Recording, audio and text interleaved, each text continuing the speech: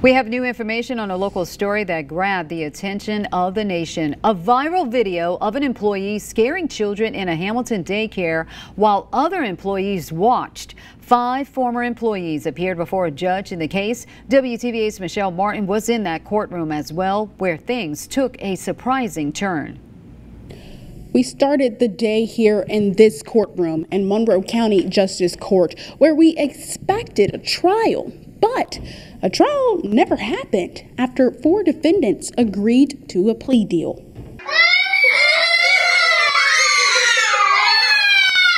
Just about everyone around the country has seen this disturbing video.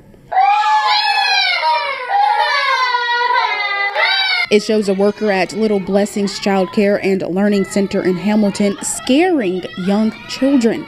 You can see their tears, hear their screams. It has been almost a year, and this video is still difficult to watch. Parents of some of the children in the video filed misdemeanor charges when a grand jury did not indict the former employees on felony charges over this viral video. Sierra McCandless, Asiana Kilburn, Jennifer Newman, and Tracy Hudson all went before a judge Friday afternoon. This while Cheyenne Shelton remained seated in court. Newman pleaded guilty to 1 count of child abuse. Hudson pleaded guilty to simple assault against a minor.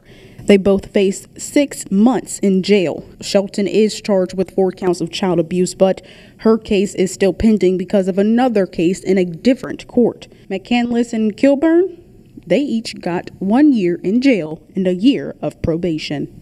McCandless and Kilburn plan to appeal their sentence. However, none of these women are allowed to work in a child care facility after today. Reporting in Amory, Michelle Martin, WTVA 9 News.